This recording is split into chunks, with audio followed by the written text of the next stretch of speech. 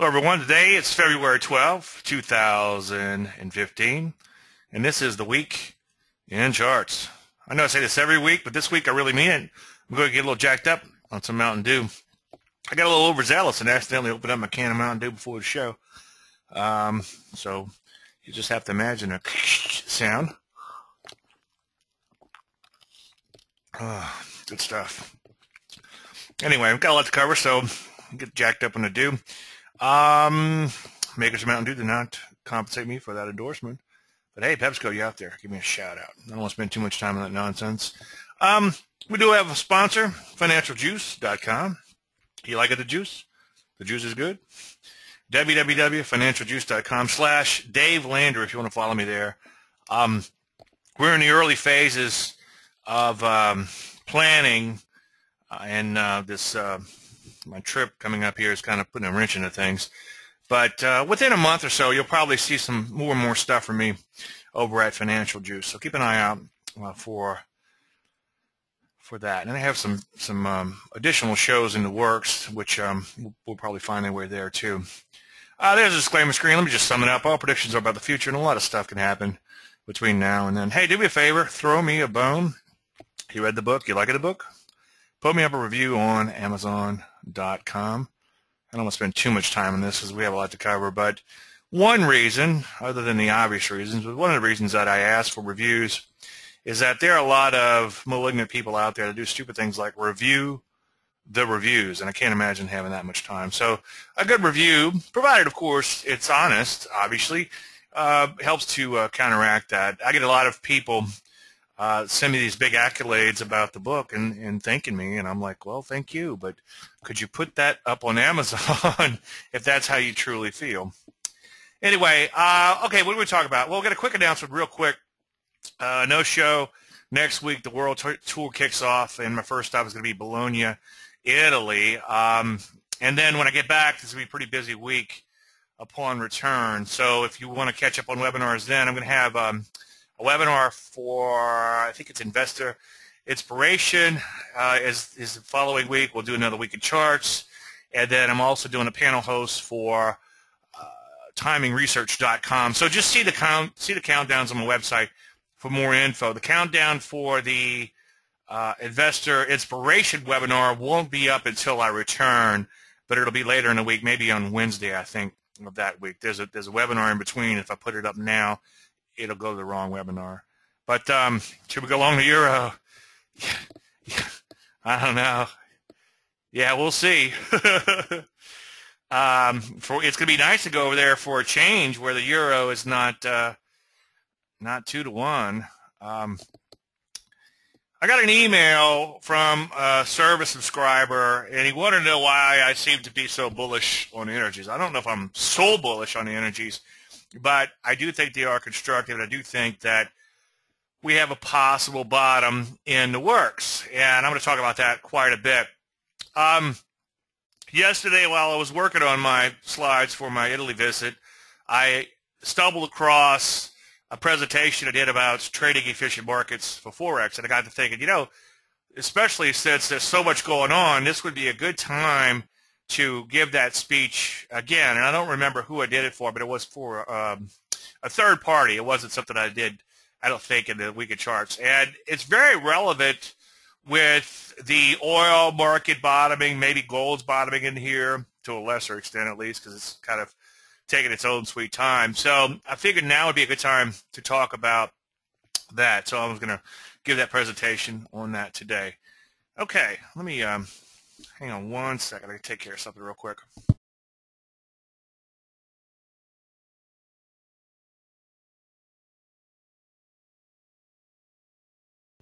Okay, sorry about that. Okay, I got this email and it says, "Hi Dave, I am trying to understand what you see in the oil/energies that makes you bullish on USO.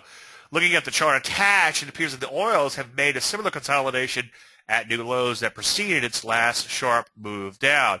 What is different this time? Is there a section of your book I should review on this?"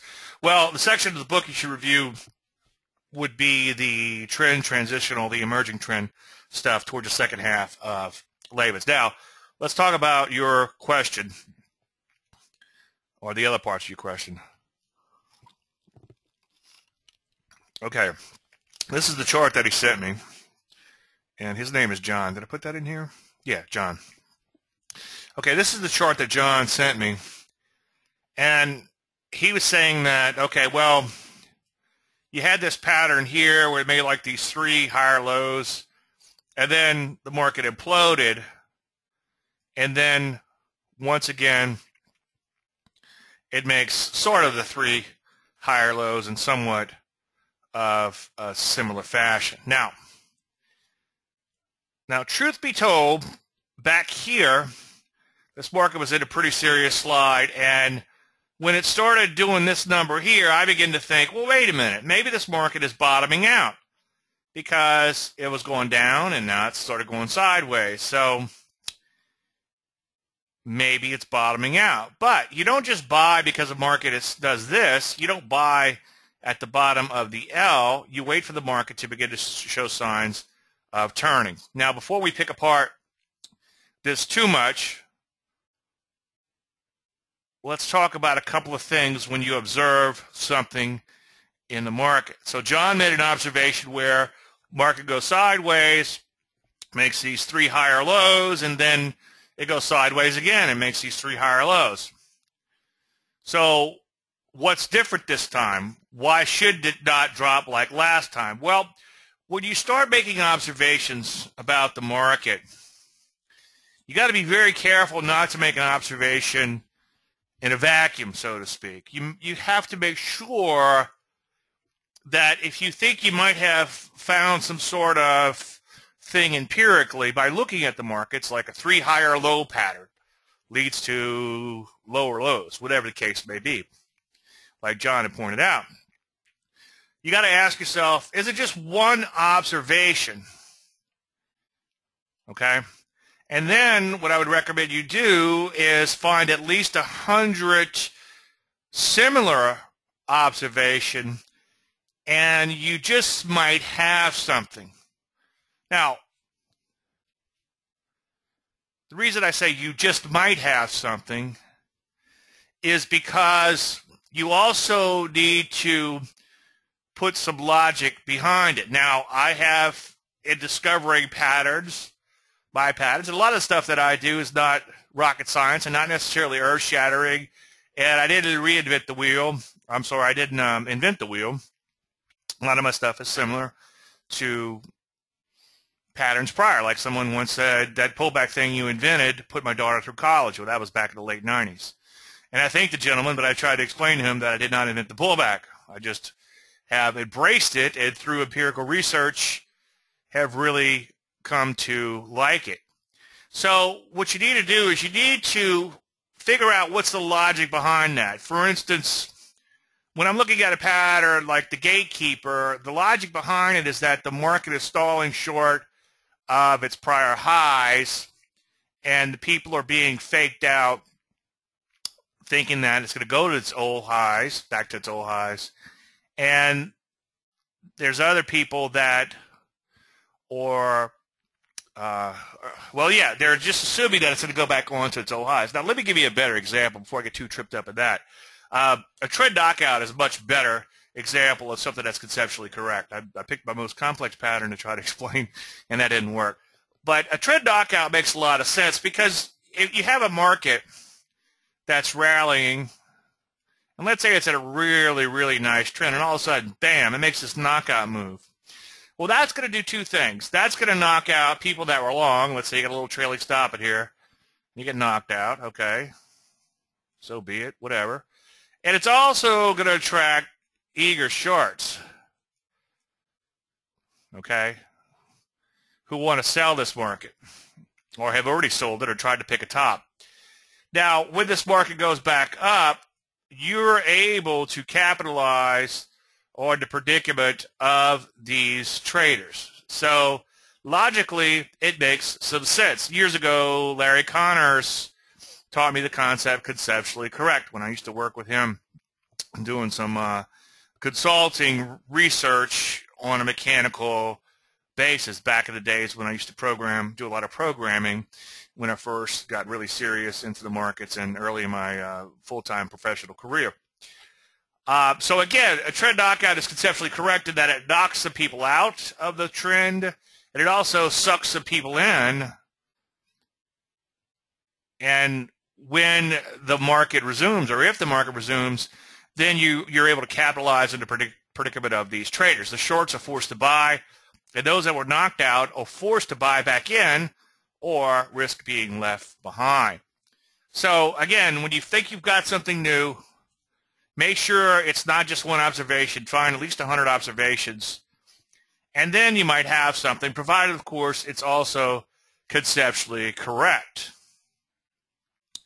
Now, there's a form of technical analysis that I would not, I personally don't consider really technical analysis. I guess technically it is, but I don't see how it works. Let me rephrase that. I made the mistake when I was in Russia of saying I don't get it, talking about GAN, and some guy ripped me a new one. What I mean by I don't get it is I don't think it works, okay? So an analog is when you look at a prior chart pattern, okay? Let's say the market did this in 1929, did this, and then it did that, okay? Probably looks more like this, this, and then that. All right, but anyway, so let's say you see a market doing this out here in 2000 and whatever, okay? You're like, aha, this is just like it looked in 1929. This peak's a little bit lower, but anyway, you get the idea. Let's just start over on that. Let's say you see a market looks like this, okay? And then all of a sudden you see a market in the future looks like this. Well, you automatically assume that you could take this and slide it over, and then you'll have, you know, that. I see this done quite often. That's called an analog. And it really makes for a very interesting type of analysis because it's just cool. It just looks neat, okay? But I've yet to see it really work. And I think if it does work, I think it becomes more of an aberration than anything, okay? Now, I'm not saying that you can't go in and study markets historically to learn about them in the future. If you go back to 1929, we had bow ties, sell signals, on things of that nature. We had patterns like that. We had a big pullback, a retracement type of pattern. So they are reoccurring patterns, but just be careful taking like a big chunk of the chart and trying to broadcast that forward, okay? I think it makes for great newsletter writing. I think it makes for like a, oh, geez, golly whiz type of thing. But I don't think it's an actionable and tradable signal. So I don't want to beat up on those people who do that. There are some respectable people out there that do occasionally talk about analogs.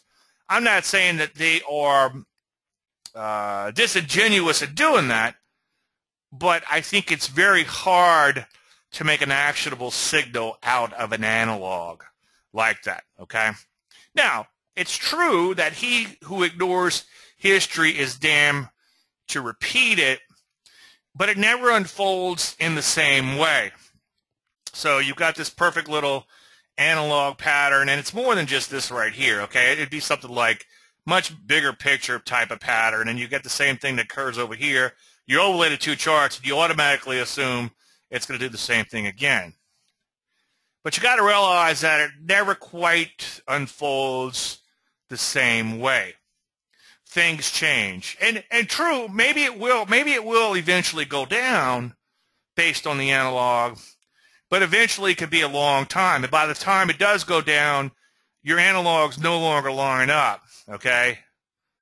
So it's kind of like, for some reason I'm thinking plot your curves and then how's the old saying go? Plot your curves first and then draw your then do your equations. But again, things change. So remember that today's action might look eerily like those of yesterday's, but things have changed since then. It's different. You're dealing with different markets and different situations. Now, so the question is, why am I bullish and what's different? Well, this is my chart, and this is what he pointed out. You got these 3 higher peaks here, and then you got these 3 higher peaks here. And then right here, it imploded. So the question is, right here, it's going to implode, right? Well, it might. I mean, market can do whatever it freaking wants, as we all know. If you've been trading for more than a couple days, or more than a day, I should say, or more than an hour, you probably learned that, okay? Now, what am I seeing now that I didn't see then? I guess is a $64,000 question. Well, you had a bit of a range here, okay? Depends on how you want to draw it. And then we did see some improvement here. And then we've got somewhat of a range here, and then we did see some improvement here, okay? So that looks somewhat the same, but also notice what's going on with these moving averages, okay? These are the bow tie moving average, 10 simple, 20 exponential, and 30 exponential. This is 10 down here, this is the 20, and this is the 30. So they're in downtrend proper order, meaning that 10 is less than the 20 is less than the 30, okay? But notice what's beginning to happen here. They're beginning to come together, okay? And it's kind of a sloppy bow tie, but it's a bow tie nonetheless. Now, what do you mean by sloppy bow tie, Dave? Well, notice back here, it's a very beautiful, almost textbook type of bow tie, okay? And by the way, for those keeping score, you had back-to-back bow ties in the energies, a bit of a double top, and then what happened? Well, we had the mother of all downtrend. So, not to digress too far, but when you combine this classical technical analysis with back-to-back signals, sometimes it's called the second mouse signal. Second mouse, early bird might get the worm, but the second mouse gets the cheese, okay, sometimes. And you also had a first thrust back here for those keeping score. So, yeah, it did look like things were improving quite a bit right here, and I'll have to go back and look. I didn't think about it. But you can go back in and watch my market commentary on my trading service for this day. It's behind a firewall, but I'll get it public if you want it.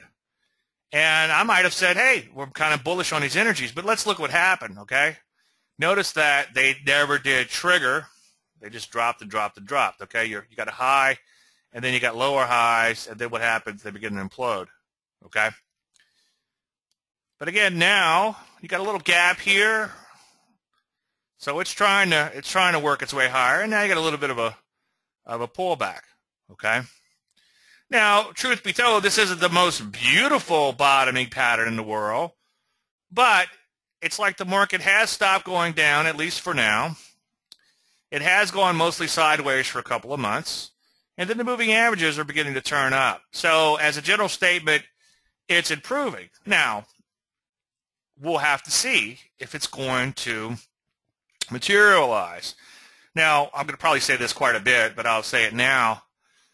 Keep in mind with emerging trend patterns, and this is going to be quite obvious in just a few minutes, but with emerging trend patterns, you're looking at the little blue arrow over here, and you're fighting the big blue arrow over here, okay? And in this particular case, even we never did have a signal, so to speak, but it was bottoming by going sideways and then a little bit up right here. But then it began to implode again. So the big blue arrow wins here. Okay, but maybe now's the time for this market to finally bottom out. Now keep in mind that when you're trading the little blue arrow, I know they're red on this chart, but they used to be blue when I first fired up my paint program 15 years ago to write a column. So that's where that came from, and that's why I named my production company BigBlueArrowProductions.com. Anyway, but keep in mind you are fighting that longer-term trend, so we'll talk about that in just 1 second. Now, so why do I like the energies?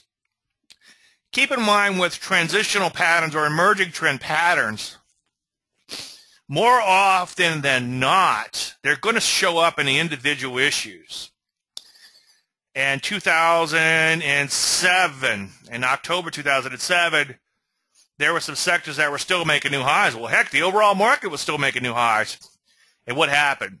We begin to get sell signals. I actually, and I said this ad nauseam, I'll say it again, I actually apologize to my clients. Guys and gals, market's making new highs. I just can't find any setups to save my life except for these shorts, these transitional sell short patterns. So let's just take a stab at the short side.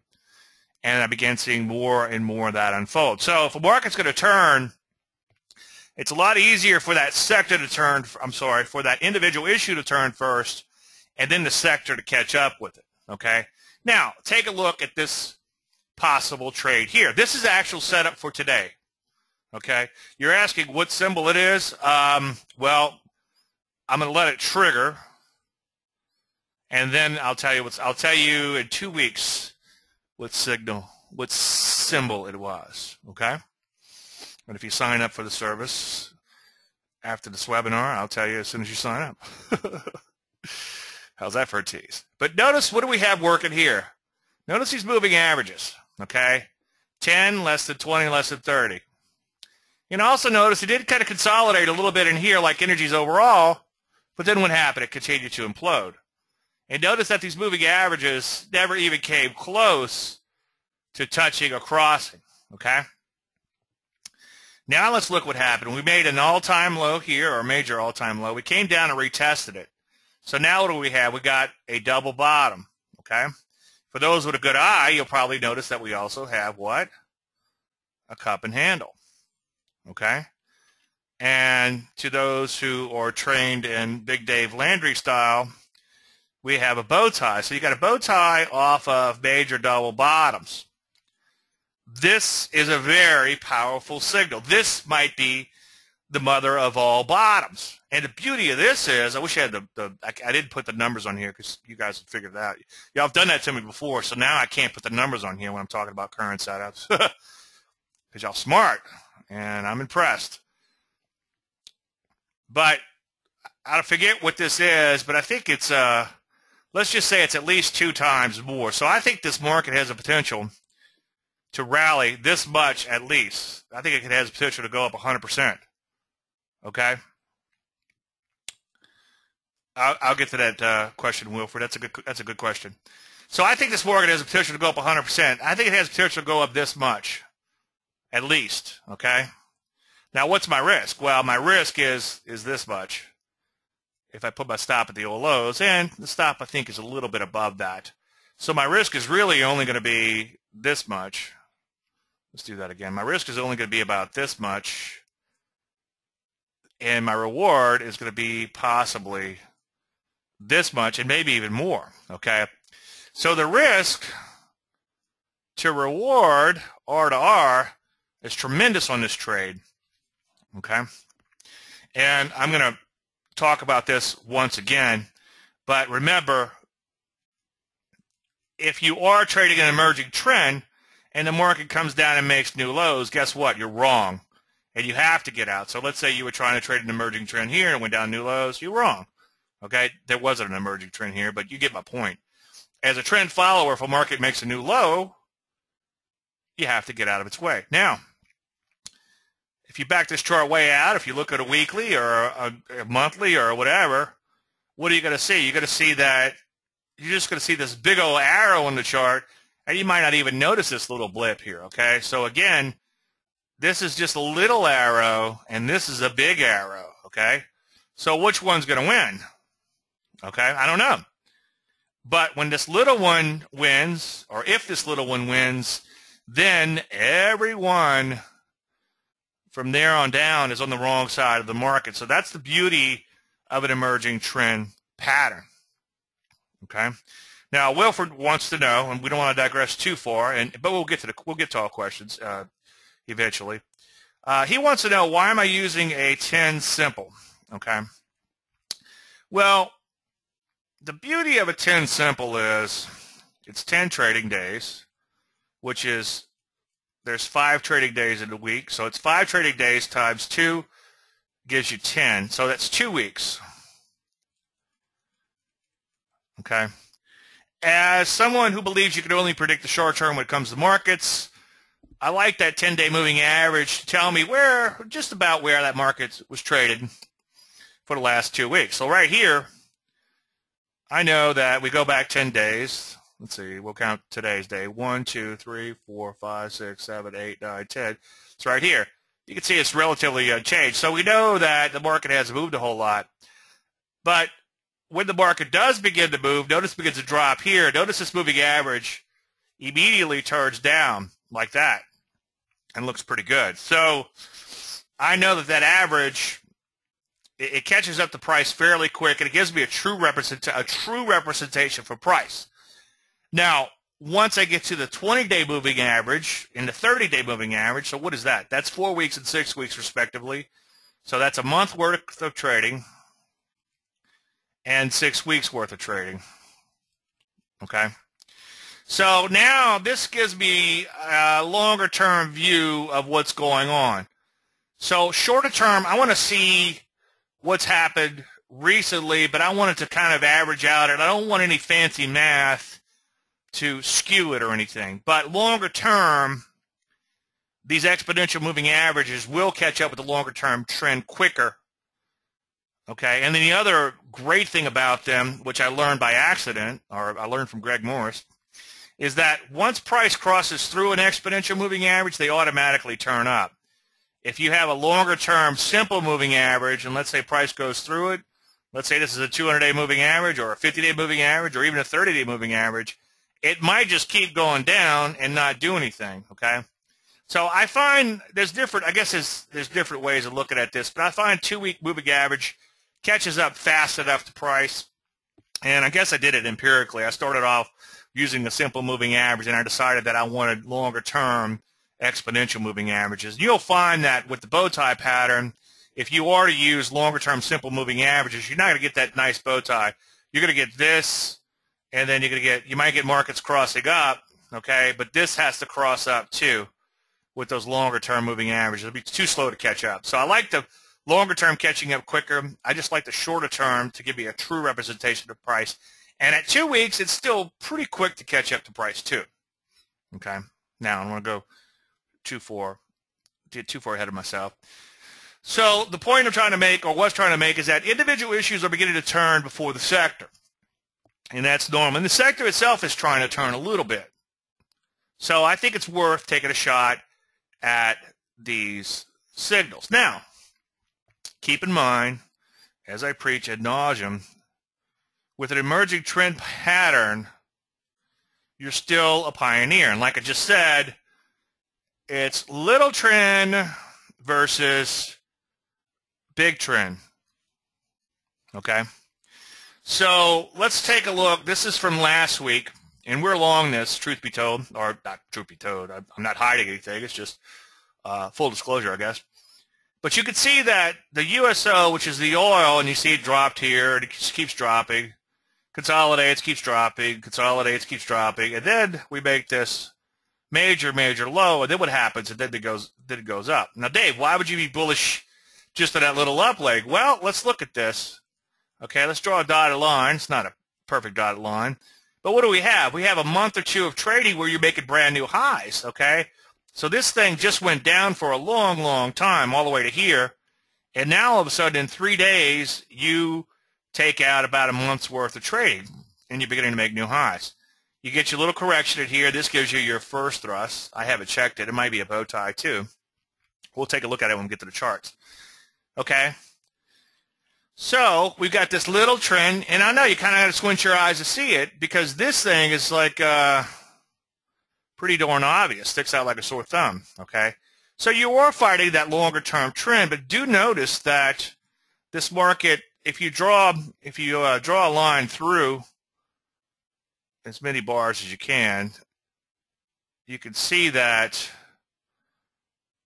you got this nice little hook up here, okay? And the deceleration lower is beginning to slow down. Now, well, Dave, it just looks like a longer-term pullback. Not quite, okay? If you review, like I said, the stock selection course, let's say you have a market that looks like this, and it pulls back. But if you look back in time and see that pullback, this market made no forward progress on a net basis in over a month or so, then it's possible that even though here to here, it's higher from there to there, and the big arrow still points up, it has lost momentum shorter term, and it's possible that this pullback could be a transition in trend, okay? So again, notice how this market just goes down and down and down and down, and then all of a sudden it starts going up. And notice that now you're beginning to get a base. You're beginning to get lower lows. You got lower lows, but then just marginally. And by the way, with the double bottom, they rarely do that in a textbook W type of fashion. Usually it does. They either come in and it doesn't make it back to old lows, or it does this and it takes out the old lows and then it comes back up. This is my favorite because you get a bit of a fake out, and everyone down here thinks, oh, it's going to keep on going lower. So you have this bottom here, and then you get a second bottom, which is lower than the first. Everybody and their brother thinks it's going to keep on going lower, okay? And then that's when it begins to fake out like you're seeing now, okay? All right, lots of questions popping up. I never dreamed we'd have so many questions. This is good, though. This is good, okay? Could that spike up in oil be explained by shorts covering their positions or by taking partial profits? Absolutely. And here's the beauty of that, though, okay? Now, it might just be that in and of itself, and then it might exhaust itself, but the beauty is there has to be a catalyst to get a market moving. And we don't care what that catalyst is. But when the shorts start to cover, they all kind of run to the door at the same time. So this could very much be shorts covering, okay? And then what happened? It pulls back a little bit, okay? So any shorts that didn't cover are saying, they're breathing a sigh of relief. But this little thrust off of lows is going to attract some bottom pickers. So that buying is looming, okay, possibly. And maybe you have a few bottom pickers that already got in. Now, if this trend begins to go higher, then any shorts that didn't finish covering have to finish covering. And new buyers who missed the bottom, those bottom pickers, might start rushing into the market. They're like, damn, I missed the all-time lows, but I'm going to put my ego aside and I'm going to buy anyway, even though the market's a little bit higher. Okay, and then of course the trend followers start coming in as it becomes more and more obvious. So who cares what the catalyst is? And that catalyst, that short covering, might actually be a good thing, because not all the shorts have covered right away, but they get the market going, and then all of a sudden all the rest of the shorts pile on, and guess what? As soon as that happens, the buying is going to beget more and more buying. People have been waiting for a bargain, okay? No, don't worry about the short ratio. There's no way, let's say you've got some short ratio or something on a stock or a market or whatever, and it makes for wonderful newsletter writing, okay? Oh, it's going to take 10 days to cover, or it's got blah, blah, blah. It's the most shorted stock in history. Well, what you fail to realize is the world is a complex place, and you have no idea knowing what derivatives are on that market, and could be that it could have a huge short position, but it could be fully hedged. And you have no way of knowing with all the derivatives. If you're taking partial profit, then your risk to reward is not 400% market. How much could you risk then, considering the pattern as a pioneer? Well, no. Okay. And I have a great example. Okay. Let's say you're risking $2,000, okay? And let's say you take profit somewhere in here, so you make $1,000, okay? This is your risk. And let's say this thing goes on, and you end up making $10,000 on the second position, okay? So let's say it makes a 100% move, so you made a 100% move in the underlying, but as far as money-wise, you made 10 times, you made, 5,500%. So you end up making 500%. So again, go in and watch the webinar I did. I hope they're out there on YouTube. If not, please somebody remind me and I'll get them up. I'll put the burden on you to remind me because I got a lot going on. But I spent 2 weeks in these weekly charts just talking about risk to reward. So go in and watch those to fully get your head around the money management. Okay. Energy stocks like gold stocks seem to be linked to an underlying commodity. Yes, I'm going to talk about efficient markets in just 1 second. Problem with efficient markets is they're prone to fits and starts. I don't get too far ahead of myself. You do not like to trade stocks that are efficient, at least on the long side. Well, as a general statement, I don't, but my whole presentation today is going to be on trading efficient stocks, okay? There are times, which I don't want to get too far ahead of myself, but there are times when you're on the cusp of all-time lows or multi-year lows where trading efficient stocks can be worthwhile, okay? You just have to pick your spots carefully. For example, gold stocks seem to be falling because gold is going down, and therefore any inefficiency in a particular gold stock seems to be muted at best. Same goes for oil. Well, that's a good point, but let's say that you're in that little $5 gold stock, okay, and let's say gold goes up 10%. Well, this $5 gold stock might go up 10 points, okay? So this might make a 200% move. So this is vastly more inefficient than this. But yeah, I hear you. You're sort of counting on an efficient market to boost your inefficient market. Okay? And I hear you. They're not my favorite stocks to trade, okay? But you have to play the hand that's dealt. In 2009, okay, I was like, oh, we got some energy stocks bottoming out. Look pretty good. Kind of hate the energies because they can be linked to the underlying commodity. But then what happened? We had the mother of all rallies in those energy stocks, okay? So you have to be willing to play it or risk being left behind. About a year or so ago, I think it was AND and a couple of other gold stocks. It looked beautiful. Gold looked like it was bottoming. So what did? We jumped in. We got a swing trade profit out. We scratched out on the rest. Nothing ventured, nothing gained, okay? I think we tried it again 6 months later and looked like it was bottoming out. I think we broke even or we lost a little money, okay? So net, I think net we broke even. I think we lost on the second trade, made money in the first trade. You add it all up, yeah, been better off just sitting on your hands, okay?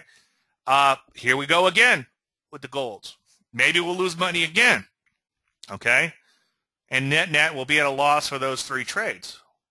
Well, that's possible, but what if this time they take off? What if this time they take off like the energies did in 2009? Okay? So, yeah, it sucks, for lack of a better word, when you're dealing with these efficient type of markets, but when they go, they could go. And remember, they're still inefficient because they're a company in and of themselves. They may be a little bit more leveraged if it's a gold company. They may have the potential to find more gold. They may, who knows what reasons, and truth be told, who cares what reasons, okay? I don't know why I'm saying truth be told today. It's just, I hate that saying, by the way. You know, it's like, I hate when you're talking with a salesman or something. I'm going to be honest with you. Oh, you've been lying to me this whole time? Shit.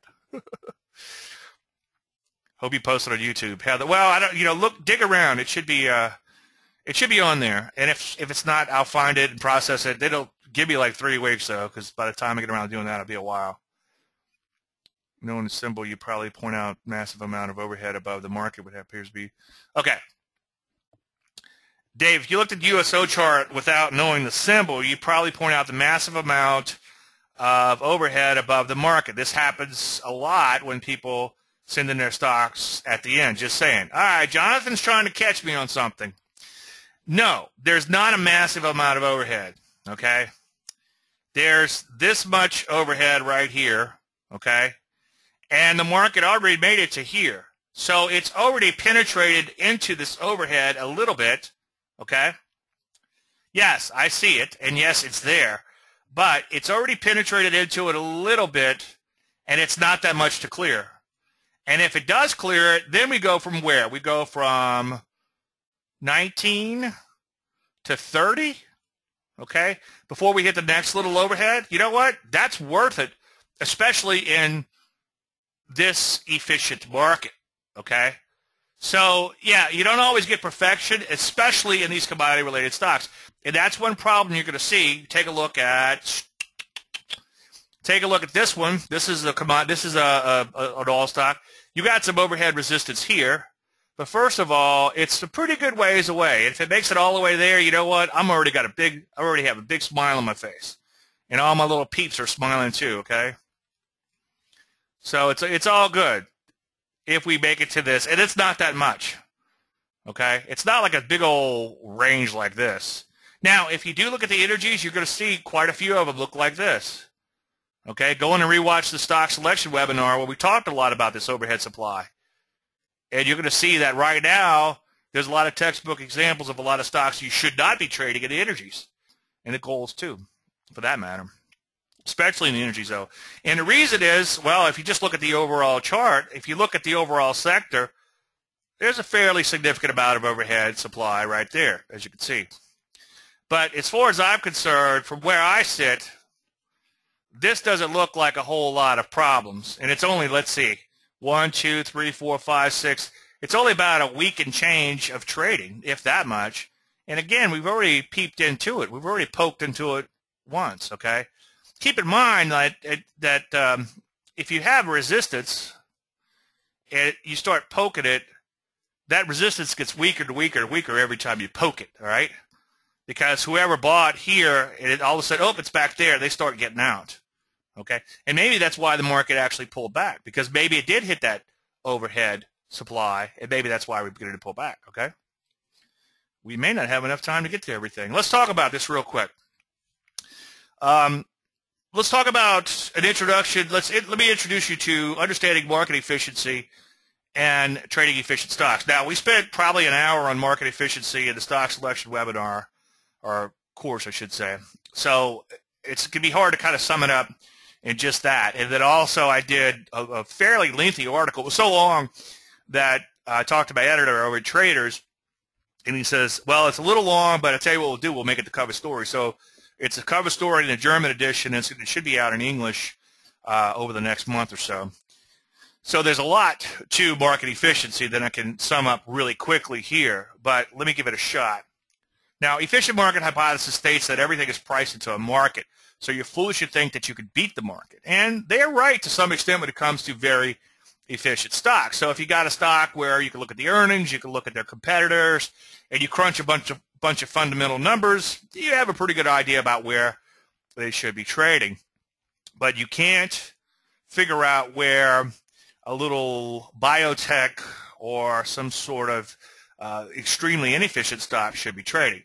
So their theory comes apart with less efficient stocks. A solar stock with the promise of solving the world's energy crisis doubles over a few days. A biotech, for instance, that has a promise of curing a horrid disease, okay, doubles or something over a few days. These markets are not efficient. The large potential moves are not priced in. So, again, it doesn't have to be a technological revelation that will, this should be that, let me fix that, that will solve the world's problems. It might be burritos, movie delivery, or even comfortable yoga clothes, especially for guys like me who eat too many burritos, right? So smaller yet discovered companies are more inefficient. Now the question is, how important is inefficiency? Well, let's take a look at the aforementioned little solar stock, right? And we had quite a few of these. If you remember, go back and download the archives from 2013. We had quite a few of them. SCTY is another one that comes to mind. It was an IPO. Solar City took off nicely. Okay. This stock went up 761%.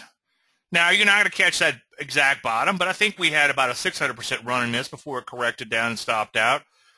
And we caught the lion's share of the move, which is, if he gets 500-600% of the stock, you're doing okay. You just need one of those a year to make a year, okay? So actually it was 2012, I stand corrected, where these solar stocks were going to take it off. So this thing ran up 761%. You're not going to see the U.S. dollar go to 7 times the euro or vice versa, at least not over a year's period of time. And if we do, the world has blown up.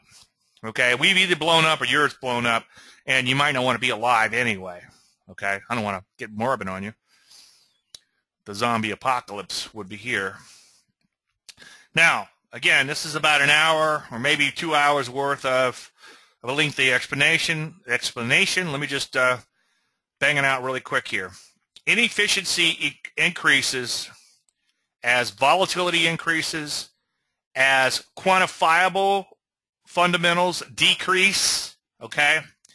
I think the example I used in the article was a little biotech stock. It might have been the one of them that were long recently, either MVRO or Kite or one of those, CTLT or CLDX, I forget which one.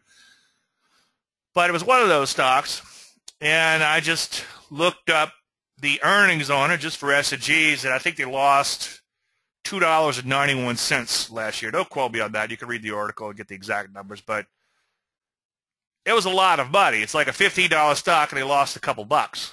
So you don't have to argue. There's no fundamentals there.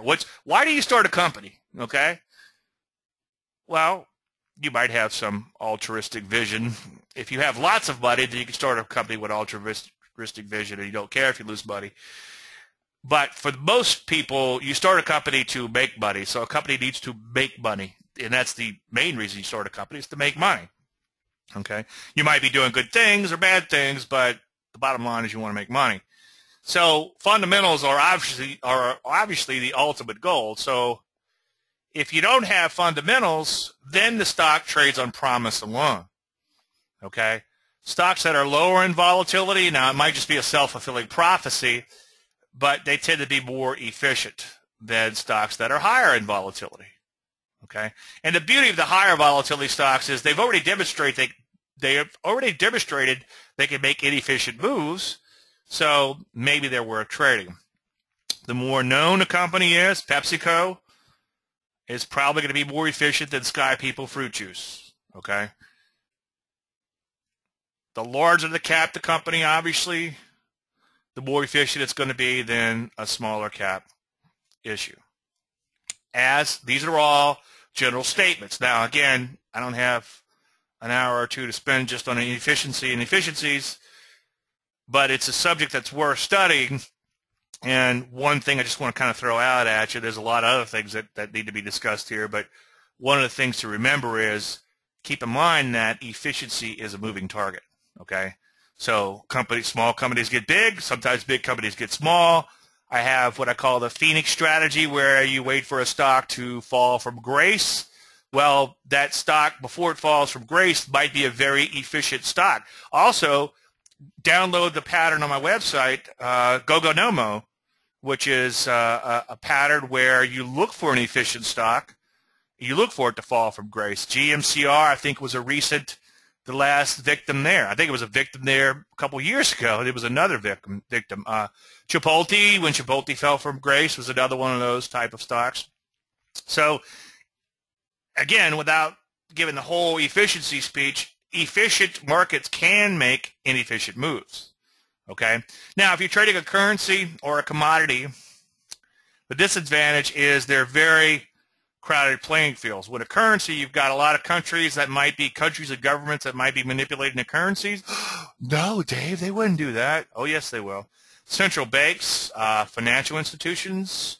You might have a big company needs to buy something from Japan or whatever, and they have to hedge their bet or their purchase, right? Because if they ink a deal for, let's say, $500 million, okay, and all of a sudden the market changes and the market skyrockets, currency skyrockets or something, well, now all of a sudden they're paying an extra $10 million for the item. So what they could do is they could spend a couple of $1 million and maybe hedge that bet, okay? Speculators, obviously, hedgers, betting that it's going to do so much, or they might be hedging, again, like the businesses might be hedging their bets. There are some advantages, believe it or not, to efficient markets. There's obviously liquidity. You can get in and out all you want, okay? You can get in and out all day long. You're trading a little IPO, or you're trading a little solar stock, you're trading a little biotech stock, might be kind of thin, might be kind of choppy, okay, at times. So, or just thin when you're trying to get in and out of it, obviously. So you do have liquidity, and occasionally they can make inefficient moves if you pick your spots carefully, which we're going to talk about today. Also, you got to remember commodities, very efficient market too. Because let's say you're producing a commodity, well, you might be selling it forward to try to lock in your prices. You might have expenses if you could sell your crop forward or your oil forward or your gold forward or whatever. That gives you working capital or at least locks in a profit so you can dig more oil or gold or grow something, okay? And then you might have processors and distributors need to lock in their prices, so they might be buying forward. Speculators could be speculating, okay? And then, of course, there could be spreaders out there, arbitragers arbitraging, and then central banks and government action in some cases. And then I shouldn't say this, but it could be some manipulation, okay? Hedging, wasn't that the purpose of the commodities market? That was the original purpose, I think, of the commodities market was hedging, so that companies could buy and sell. But then, you know, the speculator plays a role in that, okay? So the speculator kind of comes in and fills the gap between the hedgers. So the trading, if somebody ever tells you trading serves no purpose, tell them to first, well, I can't say it because it's PG-13, but then explain to them that, like in a commodity market, the commodity market zero-sum game. Well, yeah, it is, but you're serving a purpose by providing some liquidity to that market. Now, I don't want to get too altruistic. Yeah, our ultimate goal is just to make money, right? Now, inefficient moves can occur in currencies and other markets. So the goal is to find a disequilibrium, easy for me to say, disequilibrium in price, find out where that is most likely to occur. And that's most likely to occur after a major or ideally all-time high or low. And that's because the most people will be on the wrong side of the market. Again, like I've been saying, like in the oil, okay, if it's doing this, it starts doing this. Well, if it keeps doing this, all of these people are wrong, okay? But yeah, you're still fighting that longer-term trend, absolutely. The other thing is they're going to be forced out as the trend develops, okay? And then those people who didn't buy the bottom or near the bottom, they need to make a decision, okay? Put up a shut up, or they're going to be forced out. And then the bargain hunters will have to get in or risk being left behind, okay? So those that have to buy the market are going to be forced in eventually, and the bargain hunters who try to catch the bottom either have to decide whether or not it's worth it to them to jump in at higher prices or risk being left behind. So again, with transitional patterns, we're looking for a prior uptrend and then a turning of that trend. We're not trying to guess a top here, here, here, or even here. We're waiting for that trend to begin, that new downtrend to begin to emerge. That's why I also interchange the word emerging with transitions. And then we're looking for that first little correction. Now, you don't wait for it to correct all the way back up to a certain level, although it might. You don't wait for that to happen, because if you wait for that to happen and this thing begins to slide, then all the people that were waiting for that to happen will be trapped out of the market and forced to get in or forced to bail. Now, you might have people that are waiting for that market to go back to new highs, okay? So let's market slides. They might be waiting for it to go back to new highs to get out of break even because they bought late in the cycle. And if that never materializes and all it has is that one little blip and then it dies, then they're going to be forced out. Remember, think about everything that's going on behind the scenes from a logical standpoint, okay?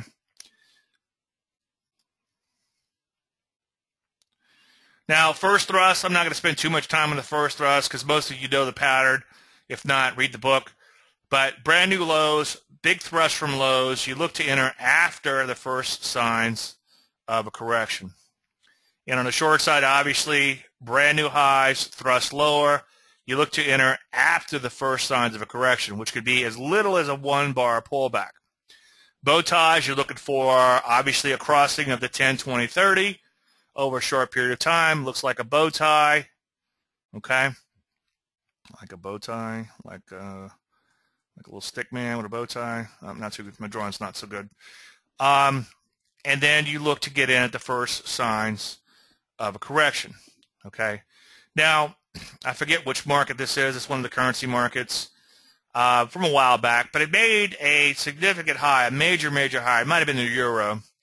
And then you could see it began to slide here, so it pulls back a little bit. You look to short somewhere around the first signs of correction. It didn't give you instant gratification, but then you can see that eventually it began to implode. And that is a very inefficient move, especially if you consider a currency, okay?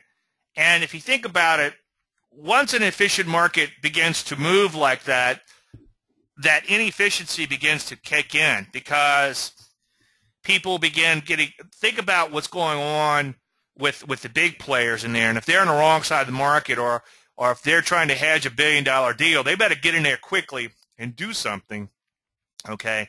So that could kind of force their hand. And that's the other thing. It's kind of hard to explain. Let me just try it. Interest rates, for instance. Let's say interest rates are doing this. Well, you're not going to see a whole lot of home refinancing until when? Until they begin to do this. Why? Because everybody becomes complacent as the market's going down, waiting for it to go down further and further and further and further. Okay. So when a market's at all-time highs like this, everybody's kind of happy at the trend, and they're not forced to make a decision. Once that market begins to slide like this, all of a sudden they're forced to make a decision. And in an efficient market, okay, this slide from an all-time high, because most people are on the wrong side of the market coming in, this was a longer trend coming in, that inefficient move can, I don't know if this is the correct way of saying it, can exacerbate itself, or it can, last time I said that, somebody said, Dave, I thought you were keeping the show PG-13. But it can become a self-fulfilling prophecy and materialize, okay? Let's take a look at the bow tie. This is obviously euro-dollar here, euro over dollar. You can see it makes this multi-year highs, and that was probably euro in that prior chart. You get a bow tie down, and then you get a nice slide out of that bow tie. I forget. Oh, here it is right here. Euro, Aussie dollar from a while back. You can see coming off of major lows, and then it begins to bow tie. I don't know. What's the date on this? This is probably 28/8/12. How do you read that European date? Is that 8/28/12? It'd be fun to go in and look at the Euro, Aussie dollar from, and I haven't done it, I guess it's 8/28/12, because when I do charts for these shows, and I forget where this presentation was that I did this I don't know if this was when I was in Russia or whenever. I do try to find something that's current, just like we just talked about oil. I do try to find something that's very current. So a year from now, 2 years from now, we'd go and look at that. I've got my currency screen down for the webinar, but it'd be fun to go in and see what the euro did against the Aussie dollar from 2012 up until now, and whether or not that trend materialized. Again, I don't know why I didn't put GP. Okay, this is Great Britain pound versus Aussie dollar. Notice it's making a major low here. You get a bow tie, and then you get a very inefficient move out of it. Okay, so in summary, inefficient markets can offer the best opportunities. You want to be in that solar stock that's going to go up 600 or 700%, that biotech stock that's going to go up several 100%, or something like that. But inefficiencies can occur in efficient markets like currencies and commodities. You have to pick your spots very carefully in efficient markets, and the best spots, so to speak, or emerging trends from the fringe are going to offer the best opportunities. So offer that major all-time lows, or offer that major lows or highs, okay? The euro Aussie dollar went up to 155 by 2014. Okay, where was it? Did 150? Yeah. Okay, so it did make a And if I could figure out when I did this presentation, maybe it was on 8/28/12. I need to find out what I was doing back then. I may have been in Russia then. So Phil's saying that it's off the charts, literally off the charts. So it's somewhere up here, or way up here from this move here. Now, I didn't know it was going to work out. I like to use live examples to see what happens, and that way I'm not 100% in hindsight. I'm not showing you some examples from 5 years ago like I just did and say, hey, look, this is how easy it is. So it's harder to show things in real time. A buddy of mine was pointing out, in fact, Emilio Tomasini, who I'll be seeing here on Monday, he pointed out that much harder to run an ongoing trading service where you're giving live signals than it is to teach something and say, oh, here, buy my course and go out and do it. Just go do it. Okay? So much harder to do that, to show things live. Just real quick, since we're talking about these emerging trends, because I know we got a lot of questions in here, and I don't want to jump into the charts, but just real quick, back to the stops. I just want to reiterate one more time. We've been talking a lot about stops the last couple of weeks. So getting back to stocks, where would a position be a failure is what you need to ask yourself. And since we're talking about emerging trends this week, let's talk about emerging trends. And this is the USO once again. And notice that we had a nice rally off of lows, and then we had the setup here. And your entry is here, which, as you know, already triggered. Well, if it triggers, it comes all the way back in to near its prior lows. Then you have to question whether or not that position has failed, and probably just go ahead and bail out. If you can stomach the old lows, then put a stop down there. Just trade fewer shares to compensate. Keep in mind that a lot of times markets will sometimes thrust off of lows, come back down, re-challenge those lows, actually take them out a little bit, and then take off again, okay? Or maybe stall just shy of these old lows. One thing you'll find with some of these transitional patterns, and this might be a good example here, this was a dollar-yen from last week. We had this gatekeeper pattern. Now, the market has since rallied up significantly, but so far that 121 has held. So sometimes with these transitional patterns, they'll signal the all-time highs. Bonds, for instance, had a gatekeeper which signaled the all-time highs a few years ago. Our gold especially had a gatekeeper, and now it did look more like, it didn't do this, okay, but it did more like, it did like this for a while, and eventually worked its way lower. We'll take a look at that in 1 minute. Okay. So again, just to reiterate one more time, again, this is a slide we looked at a minute ago. You are fighting the big blue arrow when you are trading these emerging trends, but if the market takes off, the upside could be potentially unlimited, and your downside, either a stop here or even worse, down at the old lows, is you're limited. So limited losses, and possibly unlimited gains when you're trading those emerging trends. One other point, you're going to be wrong more with emerging trend patterns than you are in generic pullback patterns. Let's say you're trading a generic pullback of our IPO, inefficient market, everybody's happy, the market just pulled back a little bit, it takes off, like some of the pullbacks we traded lately. Kite, I think, is one. CTLT, the markets like that, you're much better off in a market like that waiting for a trend to become a little bit more established and get in than you are to take a transitional pattern. You're much better off from an accuracy standpoint, because once a trend is established, the chances of that trend resuming is better than the trend turning, because again, you still might be fighting the longer term trend, okay? If you want to keep these webinars free, you just have to buy something. So go to the store, check it out. If you need anything, I don't know what I'm going to be doing while I'm traveling. I will be on screen, but I don't know if I'm going to do a lot of sales while I'm traveling. So if you need anything, today or tomorrow would be the day to get it from the store. Also, I will be doing the service for those of you who are on the service. I will be doing the service when I travel. Sometimes it's a little bit abbreviated, but the same amount of analysis is going to be done every day. It's going to be kind of cool. I'm in Italy because I could do my analysis between 10 and 12 at night, and then I could publish the next morning. So it'd be fun to go out and hang out in the Italian countryside. The market closes at 10 o'clock at night, thereabouts. And then I could do my analysis, wake up the next day, make sure I still believe everything I see. Or if I have too much too much beer or anything, I'll make sure that the charts still look pretty good the next day. Couple announcements. I have a stock selection course and an IPO course. Both of these have unlimited lifetime support. That doesn't mean you call me up and say, hey, Dave, I'm building a trading system. Let's work on this together.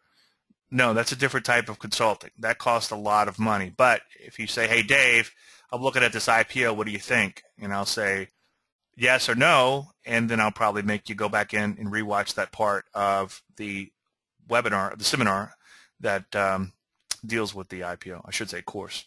But yeah, also same thing with stock selection course, limited lifetime support, again within reason.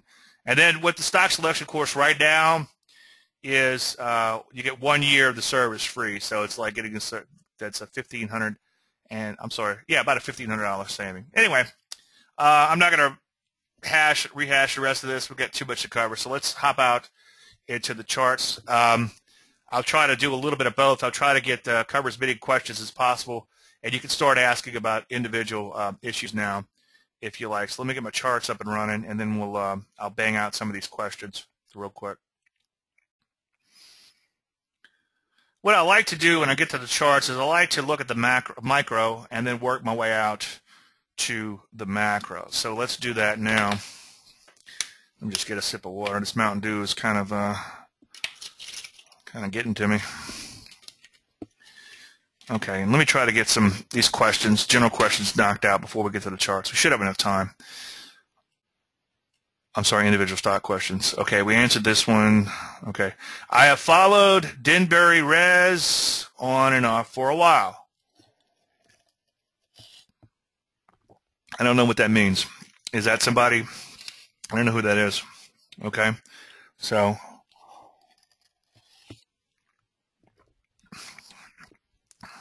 are you following me too? Is that what you hear?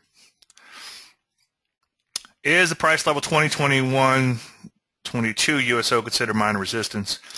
Yeah, I mean, you might have a little bit of resistance here around this. Let's do this.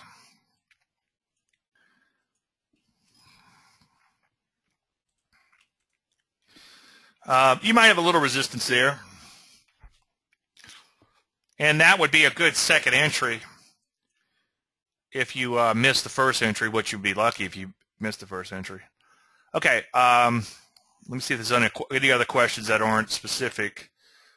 David, Dave, the chart looks like USO. When I look USO today, the SMA 10 is already crossed. The 20 is at a close across. So is this an entry signal for you? Yeah, I mean, we're already along the, but the USO. The USO did not make a bow tie yet. It just made a first thrust, okay? So it had a big thrust off the lows, and then it had a one-bar pullback, and then it triggered, and then so far, it's kind of stalled out, okay? Dave, I thought you said it was bottom. Well, I thought it was a bottom, but market's efficient. What are you going to do, okay? It might have some fits and starts. All right, let's start with the micro, work our way out to the macro. Recently, I did a column, and I said that you got three guys feeling an elephant, okay? And each guy feels something different. Well, they're blind, by the way. They're blind. That makes a big difference. So, a blind guy feeling an elephant's grabbing the tail. He thinks it's a rope.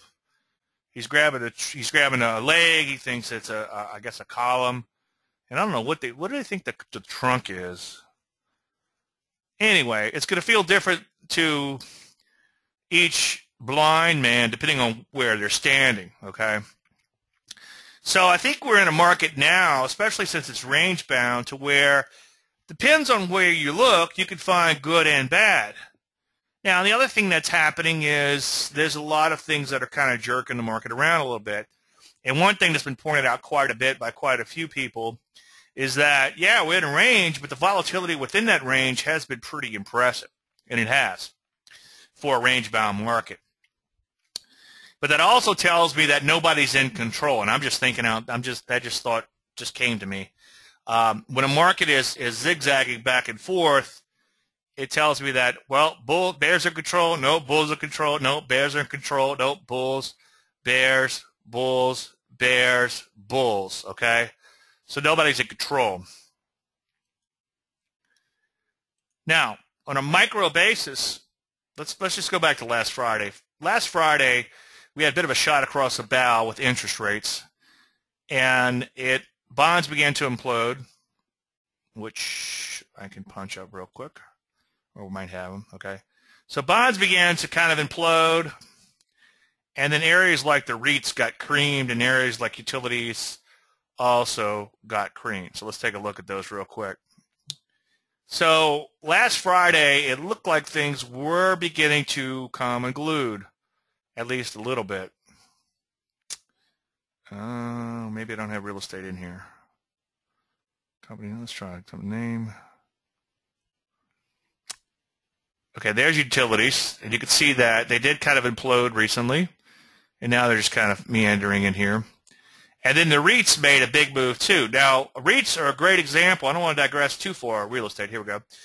REITs are a great example of, this is a fairly inefficient move, this huge wide range bar, given the volatility of the underlying instrument. So we could see, I hate to say it, a crash, but we could see a very inefficient move out of this, efficient market, okay? So last Friday, shot across the bow, things look a little iffy, and then what's happened since then? Well, the market has rallied up.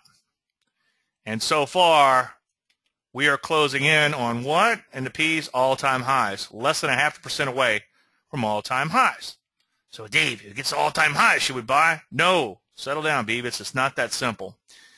Wait to see if it breaks out and sticks, okay, before looking to buy. And then maybe even wait for that first little pullback and then wait for an entry, of course, on that. Okay, a little first pullback after base breakout might be a great thing. One thing that bothers me a little bit is one plausible scenario I've been talking about ad nauseum is what would happen if everybody and brothers watched 1975. So what would happen if this market actually went down and probed that 1975, which is down here, which also, watch this is pretty cool, which also corresponds with the 200-day moving average, okay? And if you have traded long enough, looked at enough charts, you'll find that a lot of times support is going to agree with something like a 200-day moving average. In other words, a lot of technicals will come together at the same point. So we're stuck in a range. Let's not get too excited, even if we get out of that range. You know, I used to date a little country girl, and she said, if I had my rathers, well, if I had, which evidently she'd rather somebody else too, which is good. I'd rather not be with her anyway. But long story endless, if I had my rathers, I'd like to see this market probe below this 1975. Why? Well, it would shake out anyone who's watching that level as a line in the sand. But I don't want it to just drop. I want it to like drop through that level and then turn around and go right back up, cut below that 200-day moving average. And you'll find sometimes that in a range-bound market, if a market makes a false move out of the range or makes a move out of the range, the next move can sometimes be the true move. So don't get me wrong. I'm a trend follower, or trend following moron, as some people say. So if we do break out of this range, then that would be a good thing, provided that we stick. Okay, if we break out and stick, then I'm a believer. Okay, but just remember, you want to wait and not anticipate. Now, Nasdaq breaking out today. That's a beautiful thing. I'm excited. Okay, I'm jumping up and down. I sit around and look at this stupid market for 3 months, and then what do I decide to leave the country? What's going to happen? Well, finally we get a movement out, and that's why the market doesn't care about your time frame. So the market doesn't care that I'm working off my little laptop. I don't have my 6 screens, and I'm just looking at that little screen, staring at a little screen at midnight. It doesn't care that I'm over there. It can't, could it just chop sideways for a little while longer, wait till I get back? No, it's not how it works. Market doesn't care about your time frame. But so what? I don't care. That's fine. At least I'll be eating good food and seeing beautiful countryside and staring at my little laptop. That's fine with me. But we did break out to 14-year plus highs today. And, you know, somebody said we'd never get to 5,000 again. We might not, but look at that, 4,800. So we're not too far away from that 5,000 handle. A couple of hundred points, obviously. Russell 2000. Russell 2000 so far today is having a good day.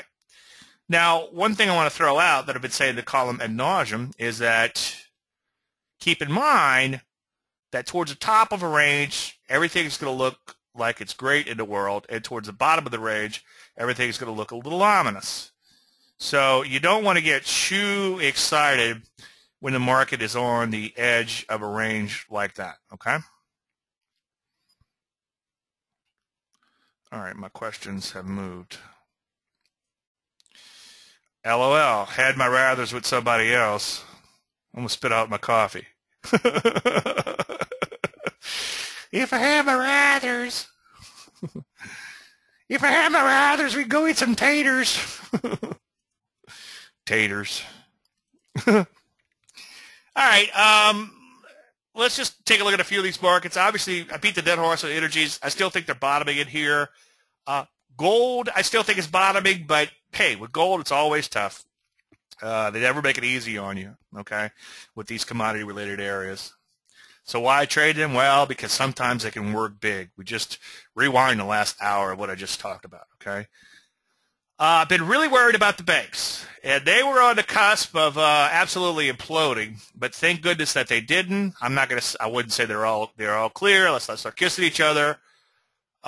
Certainly don't want to run out and buy them yet, but look at what's going on today. Decent move today higher. So far, they probed new lows and bounced nicely off of them and come right back up. Some of these areas that were breaking down out of their ranges, again, a testament for not buying that first initial break, are now coming back up nicely, like insurance. The semiconductors, big fan of the semis when it comes to helping determine market direction. I keep saying I'm old school in that. I guess if I was old school, I'd be using the transports. But back in the early 90s, I like to watch the semis as they related to the indices and vice versa. And so far, so good. Hopefully this is is harbinger the right word? Is a harbinger always a bad thing? Can a harbinger be a good thing? Well, hopefully this is a precursor of good things to come in the S&P. Some people like to watch retail. I guess it's an economic related thing. And so far so good. And retail, as you can see, break it out to new highs. As I said earlier, utilities looking a little iffy in here. You might want to stick a fork in them. Looks like it's getting pretty close. My only problem with utilities is, and I've been looking at stocks lately, a lot of them for my peeps, and I put a few of them on my Landry list lately for them to look at too. But a lot of these stocks, one, they are very inefficient. I'm sorry. I meant to say, they're very low in volatility, okay? Doesn't mean they can't still make an inefficient move, but they're so low in volatility, you have to really sit on them and trade quite a few shares to capture a big move. And the other problem is a lot of them have a lot of support below the market. So that's something to keep an eye on. What else is going on? I always think I'm going to spend a lot of time on the sectors, and there's really not a whole lot to discuss. Drugs and biotech, longer-term uptrend still intact, but they've lost quite a bit of momentum as of late. So it's possible that new areas like the semiconductors and retail are beginning to emerge. That's fine with me. We'll get stopped out of our biotech stocks and drugs, and then we'll start buying retail and we'll start buying semis, whatever. Okay. I heard copper is a leading indicator. What do you think? I can't argue with that. What's it? They say a stock market has a copper top or a roof with copper top. What's the old saying? Something like that. Certainly in what year was this? 2007 it was. You know, you got to be careful not to get too many moving parts, but you have to watch everything, but you got to be careful not to put too many things together, okay? And I know that's talking out of both sides of my mouth. Copper is something that I really don't watch. I do watch all these other well, I mean, I watch the copper stocks. I watch the energy stocks. I watch the energy crude, the commodity. I watch gold. Well, I pretty much watch everything. But I don't necessarily try to connect the dots with the intermarket technical analysis. Like I tell everyone, read John Murphy's book on intermarket technical analysis. Go to my website, go to store, go to books, and then go into more books to read. And then you'll get about 35 cents if you buy it off Amazon. But 35 cents is better than nothing. I'll put it towards my GoToWebinar software payments, okay?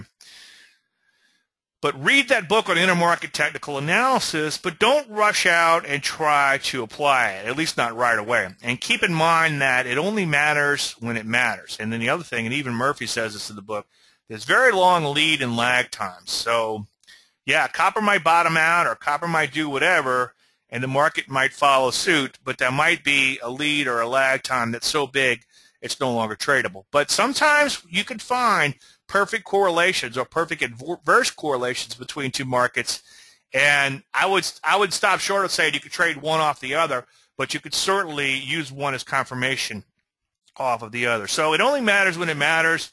If I had unlimited time, I think you could probably, and this could be fodder for somebody's research, but I think you could probably look at two markets from an intermarket technical analysis standpoint, either positive correlation or negative correlation, whatever the case may be, and then have an indicator, have a positive correlation indicator and a negative correlation indicator. And when those indicators were high enough, meaning that the markets were highly correlated, either inversely or not, then it would be worth trading those markets. And hopefully that made sense. If it didn't make sense, then obviously you don't want to bother trying to program that. Okay, but if you want to do that, let me know. Oh my, OMG, you are hilarious. Why am I'm talking about intermarket? What's so funny about intermarket technical analysis? It must be an old. Yeah, well, last week I was talking about wearing a thong. So, if we are Beavis, what does that mean? And what does that make you? Very good. A lot of times I'll see "settle down, Beavis." Oh, no kidding. I need good point. Never thought about that. Well, it's okay. I'll be butthead. Know this webinar. Hope you post today. Oh, yeah. You know what? I'll do that. I'll post it. Like I said, I think as long as everybody appreciates it, I'll do that. SPWR also had a bow tie, but for mid-levels. Yeah, you will get mid-level bow ties, and whether or not you want to trade those, it depends. I mean, like in the energies, for instance, we have bow ties down. You were coming off of fairly major highs, multi-year highs or thereabouts. So, you know, that's worth looking at. Like right here, you can see that was the bow tie that we sold off of in the energies, at least in the underlying commodity. But yeah, so those mid-level ones are not as important. Let me show you something in GLD real quick. Remember, I talked about the gatekeeper in gold. It might have been a weekly gatekeeper. It might be easier to look at it.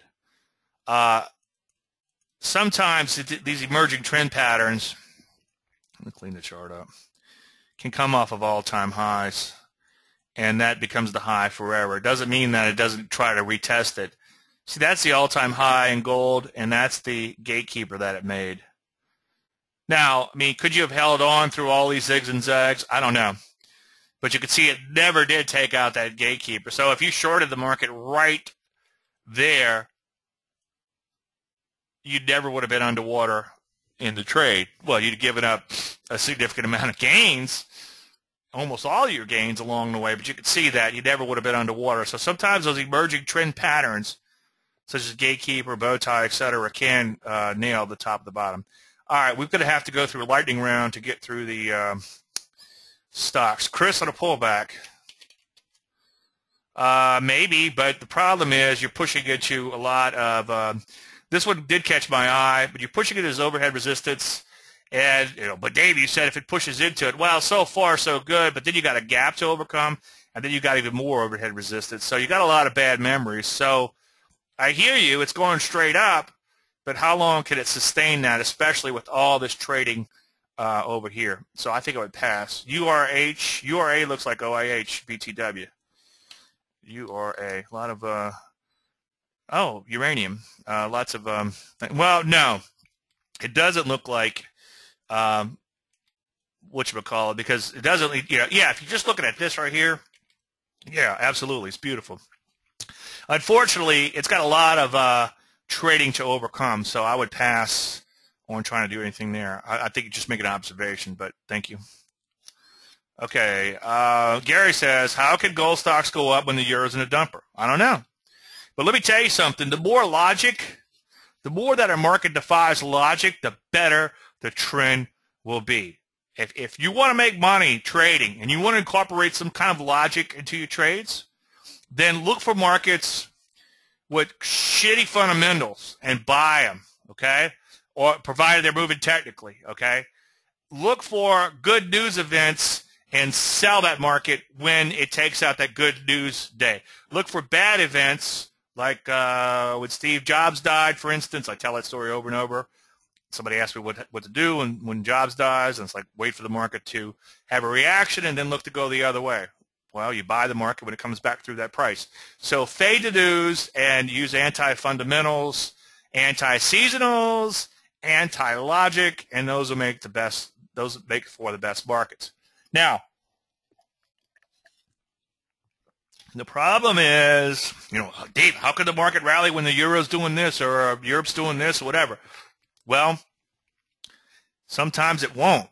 And you'll think, aha, I knew I should have bought that market. So the next time I see Europe doing this or Europe doing that or whatever happened, I'm going to sell short. And then guess what? The market's going to go up. So do pay attention to technicals, but remember, they're not always right, okay? VIP, Russian Contra Wisdom Play. Here we go. VIP? Is that VIP? That's a Russian stock? You got a little overhead. I want to be careful and not talk too much about it because I don't want anybody to nail me on that, but little overhead supply. A lot of overhead supply here. That'd be great to get up to $8 a share, but you do have a little bit to fight through. I'd almost like to see it probe into this a little bit before getting too excited. I don't see a setup just yet. Why would that be a Contra Russian thing? Rig? I'm getting a few questions on this one. The problem with rig is I don't really particularly like this gap lower here so much. If you looked at that stock that I showed earlier in the slides, I like that one a lot better because it's a lot cleaner pattern. And then you do have some, but not a tremendous amount, but some overhead supply to overcome. But hey, if it rallies from 20 to 30, who cares? So do I like it over here? Yes.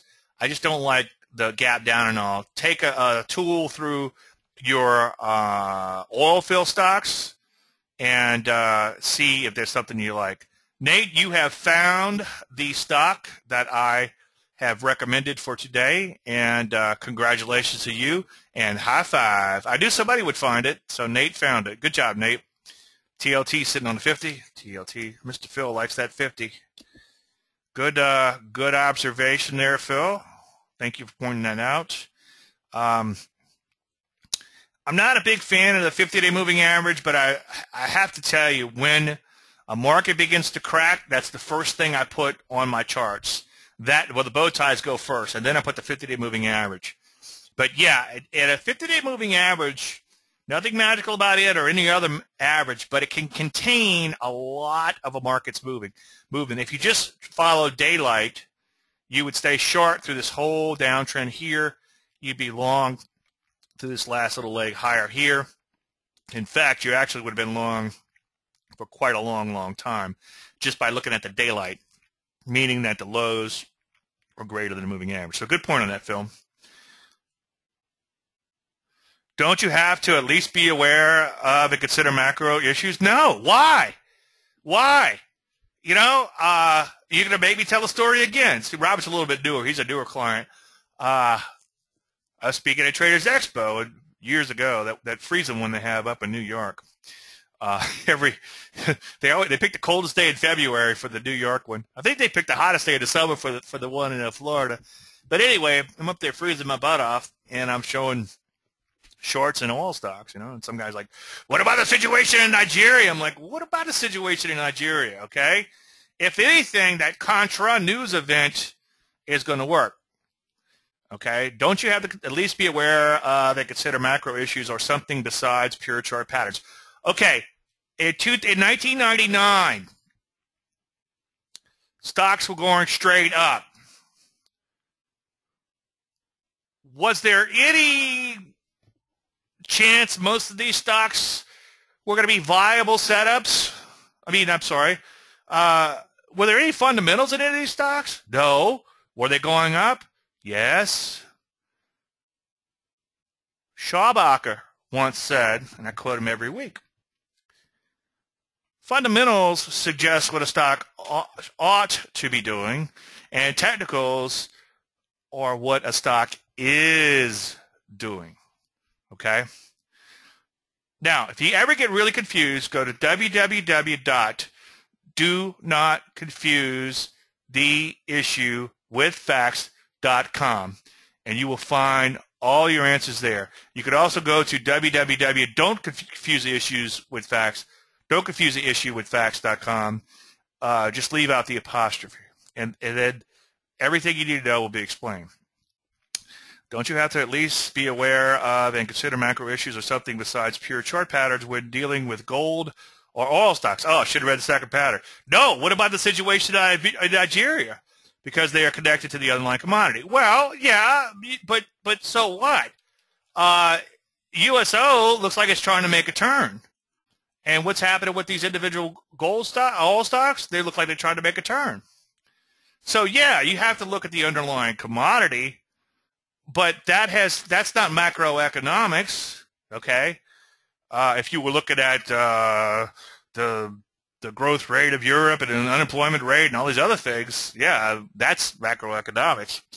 But if I'm just looking at a market on a price chart, that's technical analysis, and that's all it is, okay? ATW for John. Okay. Couple people left. I scared them away. Sorry about that. Yeah, a little fluff back here to deal with. Not too bad. Nice little bottoming pattern. Who asked about that? Fantastic. Yeah, looking good. And you got a little bit of a bow tie working. So, yeah, that's a good-looking stock. Not as good-looking as the one I showed earlier, but darn good-looking. Howard, yes, you're correct. Good job, Howard. I thought you were following somebody else. Cool, thanks. Wasn't even trying to find it. Yeah, good job. And seeing a lot of oil and gas stocks trying to move higher in my Landry universe scan. Oh, cool. Thank you, Nate. Now, see, you're doing a lot of work to find those stocks. You should be paying me to find those stocks for you. FEYE from Mr. Phil. FEYE. Yeah, it's breaking out to brand new highs. Put it on your momentum list. Ooh, look at that.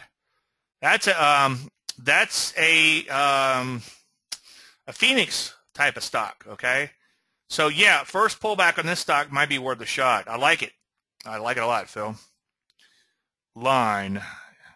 You're the man. You're the man, Howard. How can I be the man when you're the man? Very tempted to join the service and get the selection course. Well, Nate, I appreciate that. Feel free to do it. I would like for you to do that. CDE. CDE.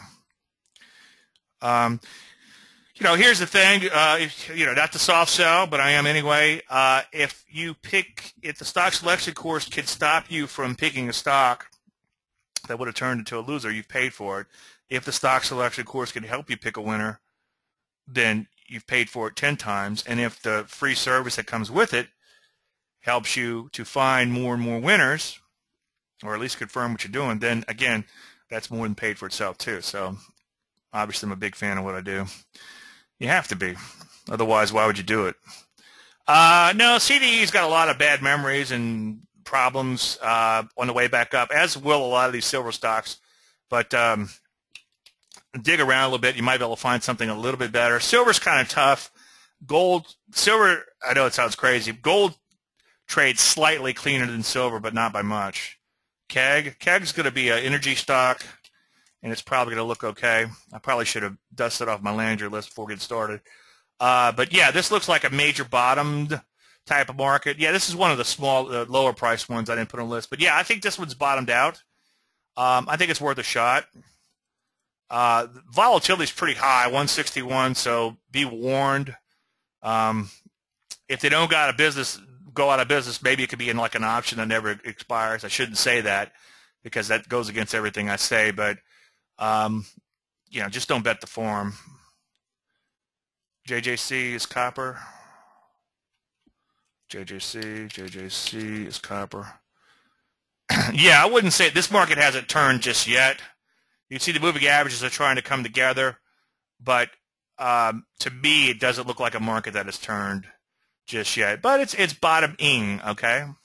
And ing being the key word in that sentence. GLUU, bow tie momentum, and is going up till it doesn't stop at the 20 for Howard. GLUU.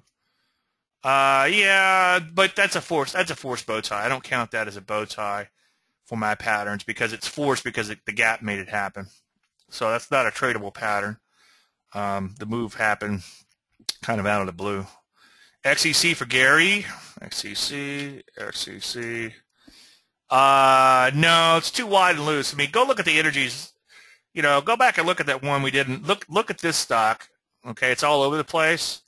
And then take a look at, let me just put it back up and show you what you should be looking for right now. We're pretty much out of time, so we'll have to hurry up. We could find it.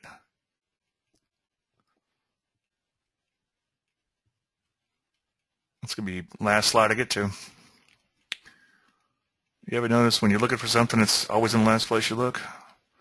I guess because after you find it, you stop looking. Where is that stock? Yeah.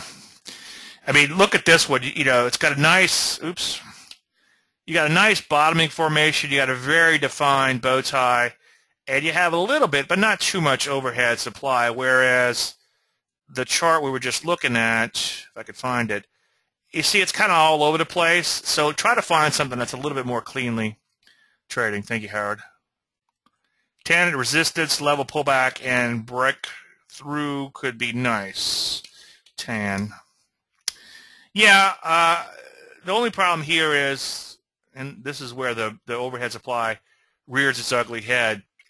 But yeah, this tan is solar stocks. It does look good. It is a bow tie off of multi-year lows. It's not going to be all time.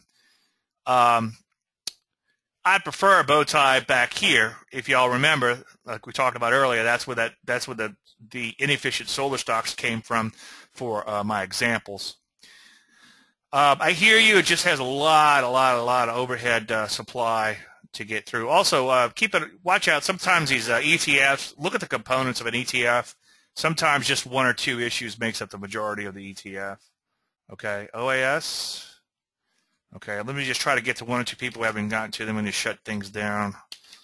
Yes. OAS. Yeah, this looks pretty good. You do have a gap to deal with. You do have some overhead supply. But I hear you. This is a lot cleaner than that one we were just looking at. Notice that it's got some kind of interesting characteristics because it made these new lows, then it made a marginal new low, then it made almost a bow tie. So I think that one's almost worth a shot. I think it's a close second to the one that I've got in the thing. Okay. Box, do you have a look at the IPO? Yeah, I mean this is for my style of trading, it would have to make brand new highs decisively on that one. Okay, we did have a couple of the if you do have the IPO course, go in and look. And I didn't have time to get to them today, but we did have some that took off that are in the portfolio very nicely. So maybe we'll get to those next week or whenever, or 2 weeks from now. Well, I'm going to have to go ahead and shut things down just because the recording is getting a little long here. I appreciate you guys taking time out of your busy schedule to be here. And as you can tell, I love doing these shows, so thank you so much. If there's anything you need me to follow up on, shoot me an email. Obviously, I'll try to get to you as soon as I can. I'm leaving the country here in a couple days, so I'll be a little behind on emails probably while I'm traveling. And no show next week, but the following week there's a show. You can still register for that show. If you register for this one, you should be already registered for that. But if not, see the countdown on my website.